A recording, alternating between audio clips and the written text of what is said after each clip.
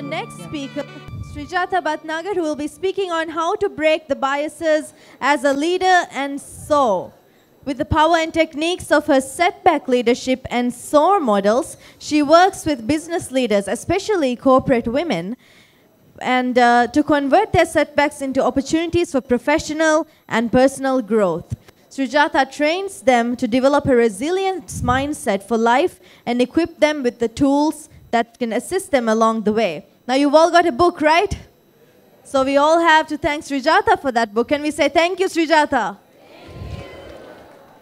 So in her new book, you will discover the ideas, and we can see how best we can apply them to our lives. And when we face setbacks, a lot of us are negative, but you know what Srijata's slogan is? Setbacks are awesome. So in this speech, Srijata will take us through ways to break biases as a leader and soar. Please welcome onto the stage, Srijata Bhatnagar. Thank you, thank you. Thank you, Maisha. Thank you so much. How are you all doing? Woohoo! I want to hear some noise from the back. I was sitting there and I was seeing them all calmly sitting. No questions asked, and most of them were on the phone. So, hi! Superb, superb. Thank you. I feel grateful to be here. So I'm going to start my speech with a story. And the story is about this girl who was a very, very ambitious girl. This story goes back in 2009. She chose to take a 6 months long break from her career to bring in the best project of her life, a baby. Now though she was a very, very ambitious woman, she never believed that a motherhood can really change her life, change her career trajectory, make her stop in her growth. But that was probably not to be. So while she was pregnant, even though she did not believe that her motherhood could actually stop her from growing, and because of that, while sitting in the hospital room to go under the scissors, she decided to take work calls and make sure that her team was comfortable while she was away. Now, after she got this baby delivered in her hand, she was going through a lot of stress. How many mothers here? Do you recognize your first 6 months of having the baby, trying to figure out, you feel like you need to have 10 hands, 10 heads? Yes, to take care of the baby. So she was feeling like that. Even in that situation, she made sure that she was contributing to her workplace because she loved her work. The work was her workplace. And within like 3-4 months, she was getting really restless to get back to work. And after 6 months, it was her time to go back to work. Do you think how she would feel like? She was feeling exactly like this. Yay! I'm back to my workplace. And I am right now going to do all that I have learned in the last 6 months from the project baby. Because a baby teaches you how to be a great manager, a diplomat, a leader, and many more. Right? When she got to her workplace, though her colleagues welcomed her with a lot of gusto, with a lot of happiness, she felt something was wrong. Something that she couldn't quite point out. She was feeling, I have worked in this organization for 4 years plus before I came back from my maternity leave. Still, there's something wrong. There's something that's bothering. What was that? She didn't know. So by the time she was there, it was about a month later, the appraisals were supposed to be announced. Who's afraid of appraisals here? No? Wow, you all have amazing workplaces, I must tell you. But this woman was not like that. She was all anxious and, worried about what would be my appraisal. So the appraisal letters came, and she opened it. and she read it. The letter read, "Hi, Srijata. We would like to inform you that you have been moved into being an individual contributor from being a manager, and your team has been assigned to Miss X, another manager." What do you think she would have felt like? When she went to her boss and asked, "Why? What happened? Why did you do this? Did I not perform? I did perform, right? I was one of the star performers." So she said, "No, we thought that now that you're a mother, you probably need less demanding role." Really? Really? So that was her story. And that woman was me. Not the photo, but the story is mine. Right? Now fast forward to 2022. Recently I was talking to a young, ambitious woman. It was her first job. And she was into the workplace for just 2 months. She was there for just 2 months. Interestingly, her seniors found it amusing to treat her like a punching bag and a bullying toy. They started telling her to do odd jobs like, for example, bring us the tea, bring us the coffee, can you bring us this, can you bring us that? And started mentally torturing her by indirectly talking about her family, her upbringing, and so on and so forth. And when she retorted, they poured liquid nitrogen on her feet, causing her burn, cold burn, and frostbite. And if this was not enough, they went across to the MD and complained against her, saying that she's not worthy to work in this organization. She's a threat to the organization. And MD retorted to that, and he went ahead and threatened her for losing her job. Horrible, right? So they were all blaming her for no mistakes of her. Now, 13 years apart, 2 different stories, 2 different companies, 2 different women, and 2 different career phases of life. But both of them had some similarity. Can any of you tell me, especially from the people from the back rows, what would be the similarity? You get 30 seconds to answer. Stereotype? Being a woman. Any other answers? Jealousy? Okay, interesting. So both these women were the victim of what we call biases, stereotypes, and glass ceiling. So today, we are going to talk about what happened to these women. But I want to ask you before that, do you think these were just isolated stories? No? So let's see if it is really true. I want to know how many of you could relate to any of these 2 stories. Either my story or the other one. If you do, can I ask you to stand up, please? Stand up and make some noise. We need to make noise in the world to make sure that, yes, we are there. And if you have faced any kind of bias, any kind of stereotypes, or any kind of glass ceiling in your life, I want you to stand up as well. And the third one, whom I want you to stand up, if you have heard that any of your friends or any of your colleagues or your loved one have faced any biases, any stereotypes, or any glass ceiling, please stand up and give me a yes. Yes, we have all faced biases, stereotypes, and glass ceiling. It is not only for women.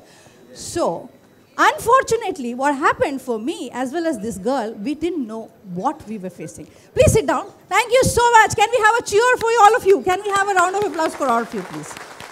Thank you. Super. So very interestingly, neither of these women knew that what they were going through. Like, think about me. I was thinking something was going wrong, but I didn't know what was going wrong. And I didn't know how to solve it either.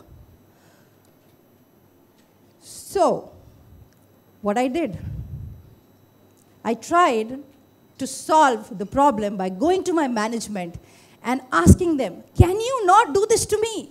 Can you stop doing this rebelling and all of that? But it all fell in the deaf ear. Nobody listened. So I quit. So the company lost a motivated, raring to go, productive employee, and I lost my dream job. For the other girl in the story, her name is Anita, by the way. Of course, it's not her real name. She was terrified of losing her first job. She was worried of her career going down the drains. And therefore, what she chose to do was selling her soul. She killed her soul to stay there in the company so that she can just earn mere 6 months of experience. So let's talk about today, because we have such issues in the organization, how can we really break these biases? And not only for women, but for all of us, but for all of you, because I'm sure all of you have been through some kind of bias, some kind of stereotypes, some kind of glass ceilings in your own careers. So I run a particular podcast called Setback Leadership Podcast, and that specifically talks about this particular issue. The first season of the podcast actually had a lot of guests. One among them were Afif in that guest list. And after talking to many of them, and while writing my book, I realized there are 3 different pillars of breaking the bias, if you have to truly do it, and truly do it effectively for everyone. And the first one is us women. Yes, we have to be the one that we have to do it. Like, as I said, in my story, I never knew what it was. I was trying to change the whole world. I was trying to change my boss's mind. I was trying to change the management's mind. But was I really thinking about changing my own mind? No, not at all. I was sitting and thinking, oh my God, I'm the victim. I went this, I did this, and blah, blah, blah. I lost my job. What will I do now? And blah, and blah, and blah, and blah, and blah. And none of this was working. Then, thanks to my counselor, she said, lady, you must look into yourself. Yes, me, myself. If I don't change myself, I can't change anybody. So therefore, what I did is I started picking up a couple of tools. Today I'm going to share 2 of those tools. There are many in my book as well. 2 of those tools, one being journaling. How many of you maintain journaling? Please give yourself a pat on your back. You're already on the way of transformation, right? And the rest of you, let me tell you, I met one lady in my podcast called Sangeeta Roy Chaudhary. She's from India and she is a sales leader. She's a veteran sales leader. She is a poet. She's published her poetry book. She is a beauty queen. She also runs a talk show, and she's currently trying her hand in entrepreneurship. So according to her, she maintains 2 journals. The first one is a normal journal, which some of us do it, right? Writing down what are we grateful for, what are the achievements that we like, what are the great things that we did today, what are the appreciative things we did today, and so on and so forth. But the second journal was the most important one. And that is a lie journal. She called it a lie journal, my friends. She said, at the end of the day, I write down all the lies I have been telling myself. What are the lies we are telling ourselves? I'm not good enough. I'm not strong enough. I can't speak good English. I don't have the background. I have taken a break. Now can I really come back? Can I do a good job? And so on and so forth. So she would write down all those lies and then strike them out. Something like this. What is the lie that you are telling yourself right now? Can you take a cue from Sangeeta's journal and start striking those lies out? The second one, okay, before that, please scan this. There is a gift for you inside the book as well as here. There is a toolkit that I have created. And in that, there are 2 different kinds of journals that you get. And you can start creating your own journal through that. So go ahead, scan it, download it. Error? Really? Oh my God, I'll share the link in the mail separately. Did you find it? Okay, for her it's working. Interesting. Okay, so For whom it is working? Okay, iPhone has a problem, is it? For iPhone it is working? Oh my God, Androids guys have some work to do, I guess, right? Okay, so for whoever it is working for, please share it with others. Will you do the sharing? Sharing is caring. Yes, super. Now, the next tool, this is my favorite tool. I call it reframing. So whenever I'm going through a challenge, I reframe the situation completely. How do I do it? Yesterday, my slides completely switched off. They were not working. They were refusing to open in any computer whatsoever. We tried since morning till evening, it didn't work. In the night, after I went back, after first day, I brought myself into my super productive zone, took completely zoned out, and within 1.5 hours, I pulled this entire thing up. Now that is what I do with every setback. Whenever something comes up to me, some challenges are thrown onto me, instead of saying, why me? I said, wow, it's me. I am the blessed child of the universe, and the universe wants to teach me a lesson through this. Ask any of my friends, Kriva, didn't I tell you this? Yes. So that's what it is. That's how it is. So when you reframe, you change the situation completely for yourself. Now the second pillar is the leaders. How many leaders in the room? All of you are leaders, isn't it? Yeah. Raise your hands, guys. Even if you're not a manager, you're a leader. Yes. Yeah. So leaders have a work to do. Let me share a story, quick story here about a leader who is wanting to hire a woman in his team. I work with a lot of leaders, and he came back to me and he said, listen, Srijata, I want to hire this woman. I really like her. She's really perfect for this role, etc. But I have a problem. She can't move from Bangalore to Hyderabad. There's an unwritten rule in the corporate world that you need to be stationed in that city for you to be able to work. So that was his first problem, but he really liked her. Second problem was her salary was lesser. How? So he went up to the recruiter and found out that even though she's got equal amount of experience, she was earning almost 40% lesser than her contemporaries in the new company. So he was in a dilemma, what to do? And on the other hand, she had only asked for 20% rise. So there was multiple levels of biases going on. Can you realize that? So I sat down with the leader, we brainstormed, we worked on it, and then I said, why not do this? Why not you offer her a 50% hike in her current salary? He's like, can I really do that? I said, who's stopping you? You're paying from the company's money, isn't it? Not from your own pocket. So then he went ahead and did this. By that process, what he did is he became a better leader by breaking the status quo twice. Firstly, hiring a woman remotely. Secondly, giving her a 50% hike, even though she hadn't asked for it. Secondly, he helped her break her internal biases, that I am not good enough. I can only deserve this much. That's how leaders can help you break glass ceilings. All of you can help your subordinates, your folks breaking the glass ceiling. The third one is organizations. Many of you sitting here are CEOs, the senior managers, and the CXOs of your current companies. You have a big task to do. So there is an interesting thing. Okay, it's not working. 1 minute. Okay, looks like that particular slide is not there. What I wanted to talk to you about is an interesting thing that Indian Railways did recently.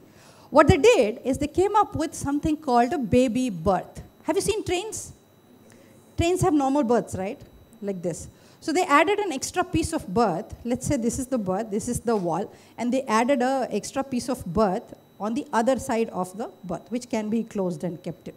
And that they called a baby berth. It's an amazing idea, right? Mothers get enough space, little more space to put their babies to sleep. Yes or no? Yes, can I get a bit more? Yes. Now I am losing my energy. No. So, yeah, so it's a brilliant idea. But there was a problem in the execution. Can anyone point it out? So the birth is like this. There is a wall this side, and the baby birth is the other side. Anyone who can suggest what could be the problem? Same side? Okay? No? Okay. So the problem is, let's say the train is like this, the birth is like this, the other side there's a birth, and this side is the wall. You ask any mother, generally they put their small babies on the wall side of the birth. And this baby birth was on the open side of the birth. Will any mother use it? No. So what went wrong? The idea was nice, but the execution sucked. Nobody would use it. They got bad publicity. What went wrong? They didn't really listen to the end users and the person who might give them the expert comment on the execution. So it's important as leaders, as organizations, we must be listening. And how do we listen? Let's talk about that. This I will talk about a little later. There is a way you can listen to even your line managers, even the lowest cadre of your companies. Here is what you need to do. In any meetings, town halls, you have town halls? In the town halls, can you make sure, instead of having the meeting opened by your CEOs, CFOs, and the senior folks, open the meeting by the lowest of the lowest people. And make sure you first ask them to share their opinion before you actually bring up the senior leaders. Because the moment there is a senior leader on stage, the rest of them, because they're thinking, I'm not good enough. I'm not good enough. He is sitting right there or she is sitting right there. How can I talk in front of them? So there's a zip. So you have to make the otherwise powerless people feel powerful. Then only you get amazing ideas. That's the first thing that as organizations you must do. And the second thing is, we all know this, don't we? That we need to have gender neutral KPIs and JDs in the world. But what's interesting is that I was reading a book called Invisible Woman. And in that, she says, the author says, that simple words, strong, can make a very huge impact in a male and a female resume. When the word strong is shared in the male resume, it is seen as capable, go-getter, driven leader. The same word, when it is written in a woman's resume, guess what's the perceived value? Aggressive, yes, that's right. Aggressive, bully, difficult to work with, and what not. So how do you really remove this bias? Talk about perceived value of words, right here. So let's do this. How about we remove the name from the resume while screening it? While you're giving the people to screen the resumes, remove the name. That's one thing that you can do. So biases is gone partially. Second thing is have AI to address those biases. That helps. But make sure AI is not done by biased people either. So that's very, very important, right?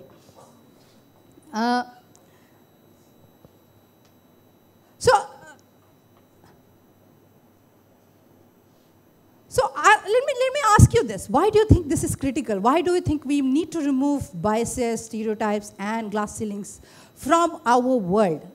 How does it help? Anybody wants to share their opinion? Mike? Can I have Mike? Is it okay? Is anybody want to share their opinion? Why do you think this is critical? Okay, there's a hand that's gone up there.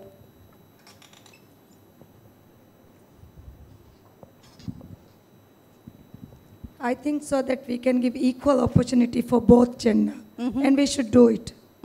Because you are a woman, you should be given promotion, not because you are a man or you should be given. That's what I believe. Right. It depends on the work that you do and the effort you put into it.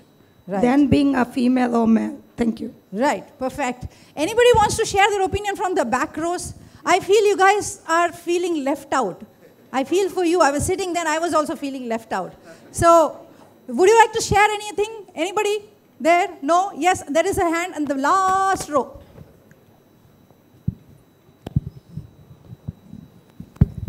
Hi. So Hi. I did completely agree with you. And again, my opinion is, yes, nobody beat male, beat female, beat anybody. Everybody is equal and everybody has their own skills, their own talent to show. So nobody is less or more. And as the other person said, yes, each one should get an equal opportunity to prove themselves in whatever role, whatever position that they are going to be responsible for, rather than putting a bias straight away on the face or looking at the name or looking at the gender and then decide that the person is not suitable or not capable of performing the job. Thank you. Superb. Thank you. May I know your name, please? Myself, Neha. Hi, Neha. And can we have a big round of applause for Neha and Thank you. her in the front? They stood up and they shared their opinion. We must appreciate it, like how Avi said, right, in our previous session. So, according to me, why it is critical is, as leaders, when you're having bias, or when you're not working on your bias, or you're not aware of your bias, you're not only doing disservice to others, you're actually doing disservice to yourself. Because you are stopping yourself from growing further and actually tapping into your rest of the potential. How many of you would want to work in 50% capacity? None. Would you want to really tap into your 100% capacity? Yes, yes, yes. Can I have a loud yes, please? Yes. Yes. So if you want to really do that, it is important that we get rid of biases, stereotypes, and glass ceilings from our world, from our workplace, to be specific. But before I conclude, I want to ask you, or rather I want to open it to the crowd. If you have any questions, Afif clearly mentioned that we must offer the audience to ask questions. So any questions, any thoughts you would like to share, I'm happy to take it on before we conclude. Yes, there is a hand right there. Can I have the mic, please? Give, I'll take.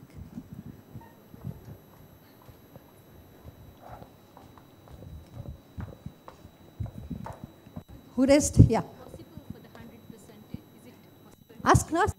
We will see. I want to just ask whether the 100% is possible for anyone. What do you think, crowd? Is 100% possible? Yes. Is that the kind of confidence you want to give her? Come on, guys. Yes, It is absolutely possible. Yesterday, like we had this, one of the sessions said, like, 60% perfection is good enough. Like, Yes. I mean, trying to be... That was my friend Bharti. You are the one to be blamed for it. You're right. I would rather go for like 60% perfection is good enough. Like trying to be 100% perfect is making it worse, is what I thought and believed. Please give her a big round. I completely agree with her what she said, that yes, 60% perfection is good enough. However, is 100% effort possible? Yes. You have my answer. I kind of think it's, Jacqueline here, it's not like, I don't look at it as a percentage, but I think all of us women here, sorry men, you know, it doesn't matter your mother, your grandmother, whatever, you're single, it doesn't matter. But to me, is just being authentic to yourself and being the best of your version you can be to your family, to your employees, to the people you work with, and really giving your heart. And when you're putting your heart in anything you do, I believe, sorry, not 100%, 150% is possible because you do it with the heart and the passion. Thank you. Yes, can we have a big round of applause for her, please? That she's absolutely right. There's one more person there. Okay, okay. Yes, go ahead.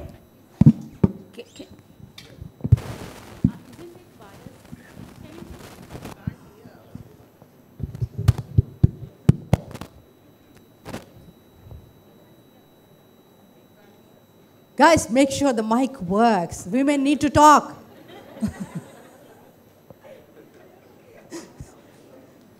Oops. Ahmed, what's happening? Airplane.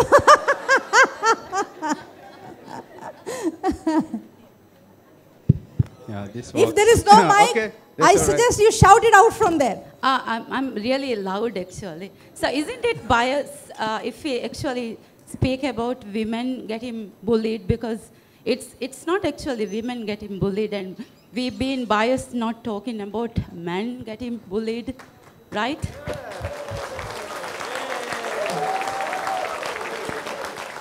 Because first of all, we are actually really biased if we actually put women into the front. Because I'm doing my PhD on men in the tourism sector. So I feel really very bad to myself if we put women in the front.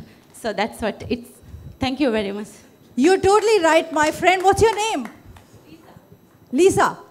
Okay. So can I, okay, you already gave a big round of applause for her. Please give it to her. You talked about what she said, that was the thought. But for her, I want another round of applause. So she has the, precise question that I asked myself when I was writing the book. That do I really have to make this for women? Yes. Yeah, the answer is yes and no. And I got to know that after many men read the book. Once they read the book, they said, Shri, you've written the book targeting to women, but we found so many pearls of wisdom in there. It's not the glass ceiling that we talk about that only women have to face. Even men of color, men of different ethnicities, men of different places need to face throughout the world. So even though the book is saying, break the glass ceiling and soar, the glass ceiling effect is promoted or advertised, it only happens to women. I don't agree. I totally agree with you on that there is a sense. The reason the stories are of women is I am a girl, yeah, come on, how can I say stories of women, right? So that's the thing. So I just want to conclude here saying that as managers, as leaders, and as people who run other people, we must create a platform for our leaders and give them that launch pad where they can really succeed, flourish, and soar. Thank you very much.